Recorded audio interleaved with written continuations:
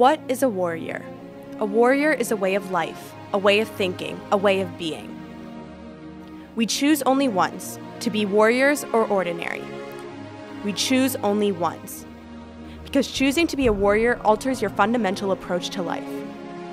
While others view everything as a blessing or a curse, you see only challenges. And a warrior lives to overcome challenges. Every warrior has a code, an ethos. It is an invisible thread that connects him to all his warrior brothers and sisters since the beginning of time. A warrior never hopes, but he must have faith. Hope is powerless, useless. The longer we sit in hope, the more time we waste. Because the universe gives only what is sought, what is believed. But yet, a warrior must have faith, because at times, not every path is clear, and not every enemy a fiery dragon.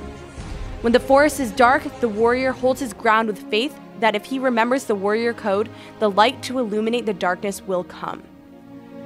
For the warrior, the body is as important as the mind, because the two are inseparable.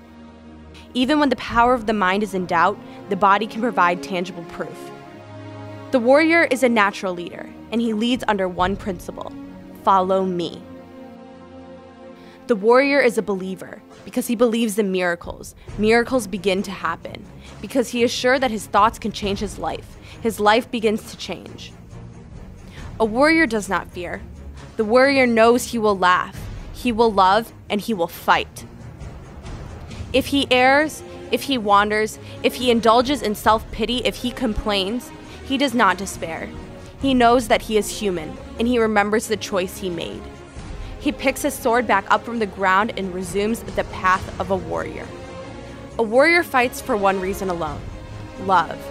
Love of life, love of what is good, love of family, and love of tribe.